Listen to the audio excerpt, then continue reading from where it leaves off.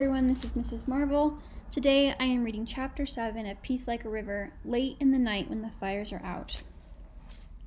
Early Wednesday, under red skies, we drove to Montrose for Davy's trial. We'd been told to be at the courthouse at 9 a.m., but the DeCullers insisted we breakfast at their house at 7:30. There's no way a person can really prepare for someone like Mrs. DeCuller. Buxom and businesslike on her doorstep, once she had you inside, she became the woman you wish had lived next door all the days of your childhood. She was short, round, bright. At the age when most women began putting up their hair, she wore hers long for beauty, and it was beautiful. Black and woolly, her very own buffalo robe. She had turquoise earrings and crisp metallic perfume. Helping Swede off with her coat, she knelt and put her cheek to Swede's and held it there a moment before getting up. Then she said, "Breakfast is ready, sweet ones," and marched us to the kitchen. It was fitting, that march. There was something about Mrs. DeCuller that reminded you of a bass drum. And breakfast? What would you say to butter-crumbed eggs that trembled at the touch of your fork?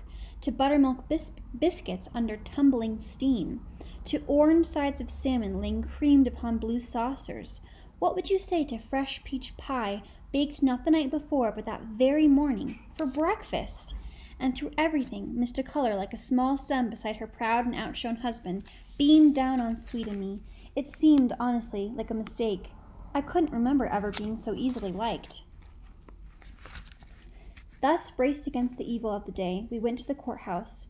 We'd thought to visit Davy before it all started, but were informed this was impossible, and advised to wait on benches in the hall until the jury was seated and giving instructions. What instructions? Swede wanted to know. Listen carefully. In fact, I've learned, trials are mostly a succession of waits. When the benches become restrictive, we up and bushwhacked around the big hall. We waited all morning. When others began to arrive, including some newspapermen of our acquaintance, a clerk came and asked if we'd like to wait in separate office, the three of us. We were glad to. A whiskery, yellow-eyed old man was sitting on the neighboring bench. A reporter sat with him, calling him Mr. Finch. The old man didn't answer. His hands shook. He had those thirsty fingers. Stan and Karen Bosca stood in uneasy conference by the water fountain. Stan's sister, Marjorie, the famous aunt, had just hove into view down the hall. We followed the clerk to a barren office with a long table a-crawl with cigarette burns, and a few minutes later in stepped Mr. DeCuller to say it would be a bit longer. The prosecuting attorney, whom I remember only by his first name, Elvis, had detected an attitude problem in one of the jurors. "Will it be a long time?" Swede asked, not a hint of whine in the question. She liked Mr. DeCuller that much. He looked at her, brought out his meerschaum, and squatted comfortably. Lighting the pipe, he said, "Tell me, Swede, who in your family is champion in war at sea?" Swede blinked, and Mr. DeCuller slipped a notebook from his pocket, saying, "You've grown up so big not knowing how to play war at sea? I don't believe it. Here." It is thus I most often remember that good lawyer, he sitting slouched on a folding chair, notebook on his knee, Swede leaning into him as he pointed and strategized, the pants of his brown suit bagging at the ankles. We played war at sea right up through noon, Swede and I, and then, just when I'd hit on a pattern for locating and destroying her fleet, the door opened and it was Mr. DeCuller again, and the trial was about to commence. You've seen courtrooms. This one had dark wainscoting all around and a raised jury box fenced by a brass rail, and after we'd all stood up and sat again, it had Judge Raster, whom I'd pictured at some predatory deep-sea critter, sitting behind his high desk. In the flesh, the judge had the kind of wavy white hair I associate with benevolence, the hair of soft-touch aunts who keep mints and candy dishes within your reach, though his eyes, behind half glasses, evoked no such hopeful impressions. Surprisingly, my first sense of Judge Raster was of a man who clung to small vanities. He had a preening look. You don't like to think of a judge. Davy was in the front pew beside Mr. DeCuller. I was surprised what a short and unrakish figure he had. You play these things in your mind beforehand, you know, and somehow Davy's entrance into that crowded courtroom, this boy so much interpreted, the silent and notorious Davy Land, was always accompanied in my thoughts by an odd hush and perhaps a thud or two as young women, glimpsing him, fainted away. In real life, nobody seemed to be looking at him. He had on khaki pants, a chambray shirt, He needed a shave and looked to have dropped some pounds. I wanted to run forward and make him look in my eyes. After certain formalities, Elvis, the prosecutor, rose to get things started. He cleared his throat and preached an eloquent and transparent sermon on violence, a 5-minute redaction in which Davy ceased being any human being's brother and became an icy double murderer who forefigured not only his crimes, but how those crimes would be read by a common populace starved for heroics. The confidence with which Elvis knifed my brother's honor left my mouth dry. Israel Finch grew into a lost boy of great promise, who, despite his broken home and juvenile record, showed natural talent in the areas of negotiations and auto mechanics. And Tommy Basca, Elvis's ace.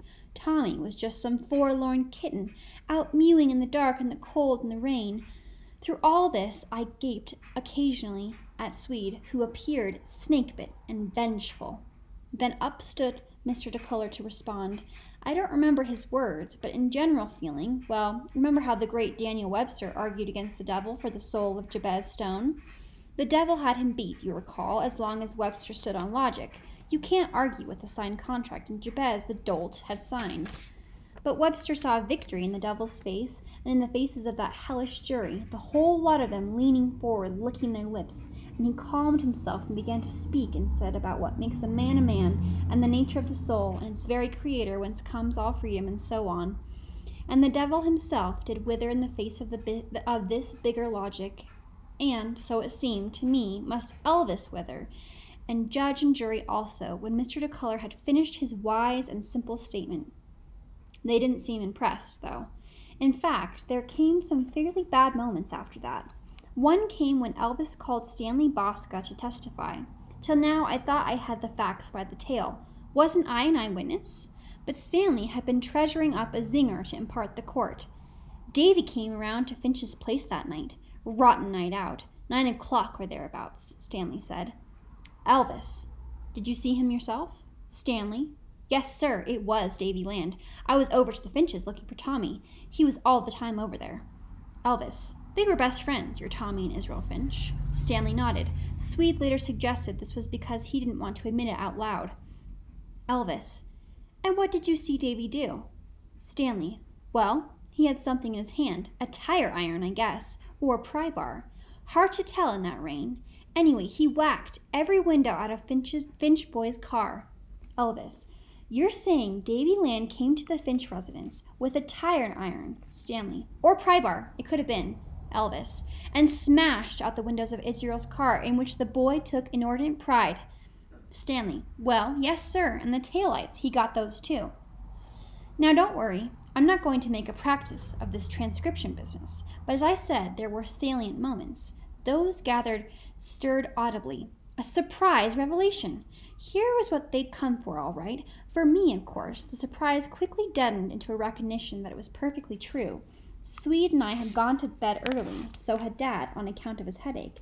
David gone out into that freezing rain, and later, when I thought him asleep, when the footsteps entered our house, wasn't I amazed when the lights came on and there he was sitting upright, holding his Winchester as if he'd taken it out of bed?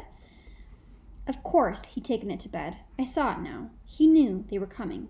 He'd issued them an invitation. I looked at Davy's face, couldn't read it, and looked at Dad's, seeing not shock but sorrow and austerity. Evidently, he knew about this. I checked Mr. DeCullour. He knew it too. At that moment, a wall inside me shifted. Gravity took hold, and I knew my brother had no chance inside that courtroom. Piece by piece, our defensive architecture failed. Marjorie Basca testified, the tears standing in her eyes, how poor Bubby had gone to the store for her twice a week, getting the bread and milk and on occasion a dozen eggs, doing his uncomplaining best. Yellow-eyed, old Mr. Finch, Israel's grandfather, it turned out, told in quiet, convulsive tones how Israel was without doubt, the most maligned and abominated young man in roofing. He didn't make friends that well, etc. His voice left him after just a few moments. Elvis graciously articulated the old man's powerful, if obscure, emotions, then released him to go wrestle the tormenting ague. Davy's erstwhile girl, Dolly, was sworn in, throwing tragic looks at him, and recounted her experience in the locker room. It clearly troubled her to do so, for she understood the use Elvis was making of her, establishing for the jury the extant hate between Israel Finch and Davy. Coming to Dad's part in it, though, she may have eased the damage. How is a court of law to take her description of his luminous appearance? Peeking at the jury here, I saw most of them were studying Dad, possibly for radiance, or a look in his eye, or other unnatural credentials. All this time I was fighting a magnificent swarm of butterflies. Mr. DeCullour had told me I'd have to testify as the single eyewitness of the shootings. He didn't tell me the prosecution was saving me for last, my story being useful in throwing away the key, but Swede had figured it out and didn't spare me the knowledge.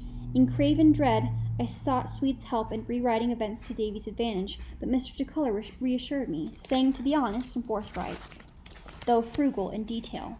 Answer only the question, he said. Short, declarative sentences. No big prose. Well, he didn't have to worry about that. Who did he think I was, Swede? Anyway, I had a lot of choice, and Mr. DeCullour promised to fix my I hadn't a lot of choice, and Mr. DeCullour promised to fix my mistakes in his cross-examination.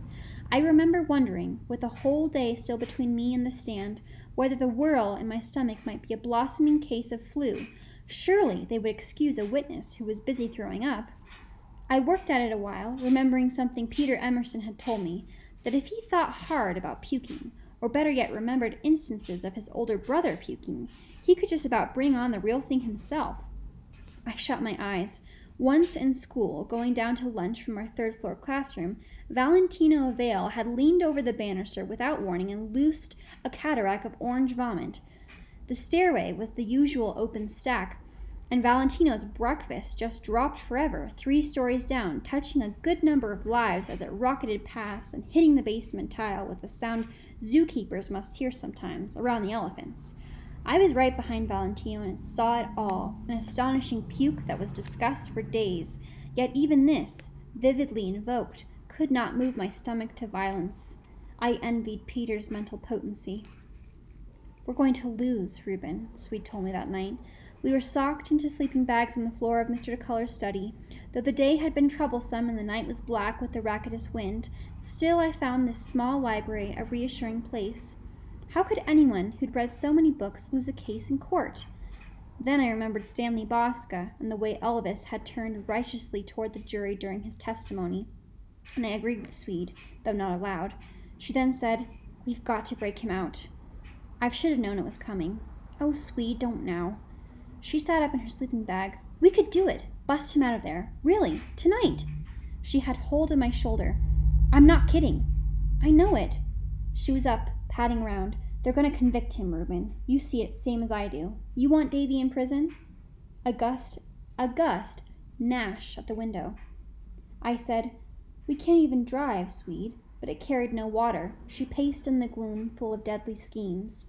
We'll wait till they're asleep. Take some of Mrs. DeCullour's cookies. Offer 'em to the guard. Tell him we've got to see Davy. When he turns to me, you grab his gun, and so on. It was one of those rare moments when I actually felt older than Swede. Seizing it, I told her to grow up. She went silent and fell to studying bookcases. Mr. DeCullour had left a reading lamp on in a corner as a nightlight. Had he children of his own, he had known better, and so it illuminated the room. I could read the spines from where I lay. C.S. Lewis, Graham Greene, Charles Dickens, lots of Dickens. She returned to bed at last with a book of poems by Robert Louis Stevenson. I said, "Read me a couple, Swede." Few writers can match Stevenson. Both danger and peace inhabit his verse. It throws a very wide net. So Swede laid beside me, reading Land of Nod, My Ship and I, Northwest Passage, and The Lamplighter, with its wistful narrator. But when I am stronger and can choose what I am to do, oh, Leary, I'll go around at night and light the lamps with you. My heart still breaks with that poem. I love it so. Then Swede was quiet some little time. I wasn't asleep yet, but I was on the doorstep, a dream, just opening up. Listen to this one, Reuben. I opened my eyes. She was propped on an elbow. Sleep already had me in the legs and arms, but Swede looked bright and scared. She read, "Whenever the moon and stars are set, whenever the wind is high, all night long in the dark and wet, a man goes riding by." Gooseflesh rose. Outside, the wind thumped around. The reading lamp flickered but stayed on. She whispered, "Late in the night when the fire goes out, Why does he gallop and gallop about? I said, Let's sleep, Swede, though I couldn't have, not any more. There was a prescient chill in those lines, in her voice. Whenever the trees are crying aloud and ships are tossed at sea, by on the highway, low and loud, by at the gallop goes he. By at the gallop he goes, and then by he comes back at the gallop again. Had I not been 11, I'd have swirled down and drawn the sleeping bag over my head. Maybe you're thinking there's nothing creepy about this particular poem. I'm telling you, that night there was. But Swede was watching me for reaction, so I just yawned, a big fake one, and asked was that the end. It's a sign, she said, which of course put a keen point on the vague dread I was feeling. You don't like to say it's a sign at such times, or hear it, or even think of it, for fear the words themselves will bear it out. What does it mean? I asked. I don't know. She shut the book and turned out the light and waited a while and then said, I think it means we ought to break him out. Next afternoon they put me on the stand. I felt like a parakeet up there, new chinos, a green wool sweater that itched at the neck, my hair slicked to a pudding. I looked at Dad, who smiled back, at Dr. Noakes, who winked, at Swede, who was leaning forward, pestering Mr. DeCullour in the moments before swearing in. I laid my hand on the Bible, and when finished, looked at Davy, who was straight across the floor. He was making faces, trying to bust me up, just like back in church. Now be warned. I must witness here against myself, and so, as a human brimful of vainglory, may attempt excuse. If so, pay me no mind. The fit will pass. Elvis came up in his bow tie. He asked some chatty questions about school, friends, bullies, stuff I like to do. It irritated me, for I knew what he was up to, getting me comfortable, warming the clay. Also showing the jury how concerned and thorough he was by getting on good terms with Davy's kid brother. Patronizing was the word Swede used later, though by then I was too mortified to ask anyone exactly what it meant. But I was properly terse. I looked him in the eye and answered him straight. And when he came to the end of his getting-to-know-you questions, what he and the court mostly knew was that he hadn't got to me with his smiles and joshing. This was one 11-year-old who'd never take sides against his brother. I gave him nothing at first, I promise you. But gradually, it hurts, something began to work on me. I began to have, of all things, self-confidence. It crept up like an oily friend. It seemed to me that Elvis began to look less certain of himself, walking to and fro. Clearly he'd expected I'd be putty by this time, and my own voice sounded particularly grown up, I thought, saying, No, sir, that's not so, or, Sir, he's my brother, and I ought to know.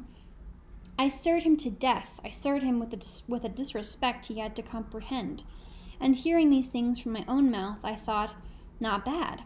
Pride is the rope God allows us all. When Elvis asked if I had scary dreams since the night these things transpired, I replied, Certainly not, sir, with what I imagined was the hauteur of a condemned legionnaire.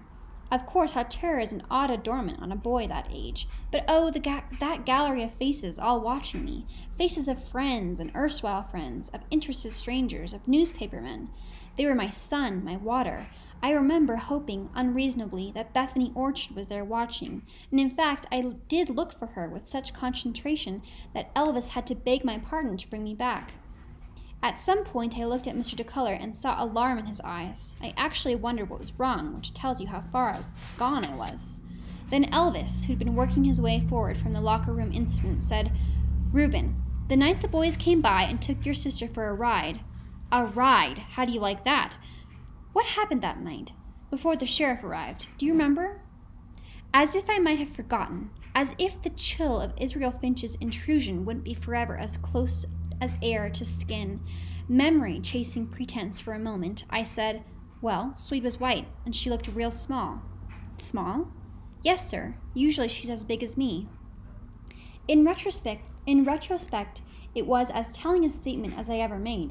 It also produced an audible ripple of goodwill for this youngster on the stand. Immediately I felt reduced from budding hero to guileless moppet. Elvis turned to the gallery and made the most of it, and I'm ashamed to say how his doing so tweaked my attitude. Having lost ground here, I ought have simply dug in, humbled, and held my new position, but I had become a proud twerp over the preceding 15 minutes. Turning back to me, Elvis smiled. Reuben, was Davy angry that night? He thought I was hesitating out of fear to answer the question. I I confess to you now I was only looking for the right voice, something legionnairish. Oh, I still wanted to do my best by Davy. I hadn't forgotten him, but I wanted to sound smooth doing it, you see, like a hot shot, Mighty Stinson would have said. Elvis prompted. Something like that happening to his little sister. Say, I would have been upset, a thing like that. Reaching down for a good low register, I replied, No, sir. Davy was as easygoing as anything. And truly, that's how he'd been, not pale and dry with fear like Sweet and me, but calm, with a stillness that was itself fearsome. Except on easygoing, my voice slipped back into its normal range, or possibly a little higher. I discerned snickering. Again, I was ridiculous before my public. Then Elvis said gently, Now, Reuben, haven't you told us how your brother sticks up for you, protects you? I had. And now you're telling us he didn't have a thing to say after Tommy and Israel brought her home, scared as she was by those boys, and Davy just sitting quiet? Posed like that, it did seem unlikely. I thought it over, sensing the court waiting. Davy had said something, hadn't he? Just before Ted Pullet drove in. I looked at my brother, there in the courtroom, and tried to recall.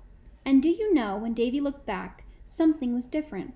Something in the look itself. It was untethered somehow, loosed from Elvis and the jury and judge. He smiled at me from some planetary distance, and I thought of his way in the kitchen that night, how he'd hooked the car keys on his finger and yielded them to Dad, wordlessly, after a long and inner weighing, and I remembered. Why, yes, sir, I told Elvis. He asked Dad a question. He said, How many times do you let a dog bite you before you put him down? And the court did not erupt, nor the jury gasped in wonder at this revelation. Only Elvis's eyebrows rose slightly, and Reuben, he said, with such gentle approval my blood gelled to a stop, You have been holding out on us. That night I agreed to break Davy out of jail. Swede knew I would. She had on her side the fact that I had as much as damned our brother to prison and therefore death, for he would die there, or some core inside him would. We lay awake while the adults spoke in council long and low in the kitchen, and Swede laid our plans. Desperate, slapdash, bloody plans. I was in no position to propose alternatives. I never saw her so upset or brilliant. She was like a horse let out to run.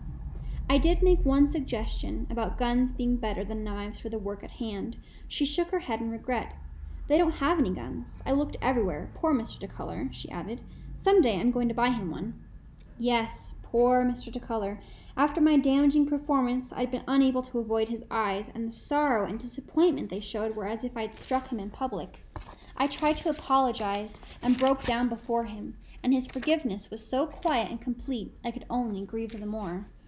And why, you're wondering, did I toss Elvis that line of Davy's about putting down the dog? Well, I suppose I had to, once I'd gone and remembered it. Elvis had asked me the question, and I was tied to honesty by oath. A person can't register honesty any more than any other unavoidables. A plain face or a poor history. What I regret is how I said it, like your choice of stupid punks with something to prove. I said it with belligerence, a trait ever cultivated by fools. I said it, I tremble to admit, as Israel Finch might have, and predictably, chaos accompanied belligerence into office, for that putting down the dog remark led Elvis to seek and pull from me other facts pointing to ill intent, that Davy already had his coat on to deliver vengeance when Dad stopped him, that Davy had been angry with Dad earlier when it seemed to him the locker room beating hadn't been nearly severe enough, that Davy, waiting on the stairs for his arrest after the shootings, had grabbed my wrist and spoken the words, I meant to. With despair, I heard myself answer Elvis's inquiries, each answer seeming horribly convicting to the moment it was uttered. Oh, I was meek enough fellow now, but it didn't matter. Elvis drew these facts from me and unfolded them to view and laid them before the court like a series of bloody hankies. I saw it happening but could not stop it. Humility came to me too late. I'm a living proverb. Learn from me. We went to bed jittery, faking weariness. Even as Dad prayed over us for forgiveness and joy and a night of peace, Swede in her sleeping bag was clutching a box of steak knives stolen from the DeCullour's kitchen. We shut our eyes, slurred our good nights. The moment Dad left the room, Swede bounded up and pulled jeans over her pajamas. She strapped on a belt and stuck 2 knives in it, right and left. Gravely, she offered me the box. I chose 2, and with grim aspect slid them in my belt. Swede crossed her arms. She might have sailed with Francis Drake. She said, "We are of noble tradition, Reuben." I buttoned up a flannel shirt and drew blood from the 3 knuckles tucking it in. We'd have sneaked out then, except the adults decided to have their evening coffee in the living room. This was inconsistent and very probably the work of the Lord. The front door was in the living room, and we weren't likely to just waltz out through it. Trapped and mutinous, we worked our brains. "We'll go out the window," said Swede, but Mr. DeCullour, in his efficiency, had put his storms up right on schedule. We sat down in misery, mine counterfeit, I will admit. "I guess we'll have to wait," I said. It was fine. Outside the trees were leaning their tops around in the wind. The pane was so cold it felt wet. But Swede was intent. After they're asleep, then. Which, of course, was not what I meant by wait. I meant the rhetorical wait, as in wait till next year, or just you wait and see. "Oh, I'm sure they'll be up a long time," I said, thinking, "Oh, Lord, let them stay up." And don't you know, they did. After a while, we lay down on top of our sleeping bags, just to soften the weight, and the wind tumbled stuff around outside, and a fine freezing rain began against the window, and I began to dream that a small piglet sat beside me, brown and aloof, and bit me on the hip when I rolled over. Actually, it was one of the steak knives. I sat up to feel for blood. The house was asleep, Swede too. She groused a little in a dream as I slipped the knives from her belt, but she didn't wake. Next thing I recall is Dad kneeling between my bag and Swede's, waking us up before sunup, strangely. I remember Mrs. DeCullour singing in her kitchen, and the excited music of pans and perking coffee, and there was an agitation in Dad's voice that made me think, just for a moment, that we were on our way west, the car packed and pointed toward the faint cries of geese, the thrill of the cold. Then I heard Dad say, his voice part of sleep, his voice coming off balance into my sleep like a man feeling into a dark room, "The sheriff was here an hour ago. Wake up, kids. The sheriff has been here. Kids, are you listening? Davies broke out."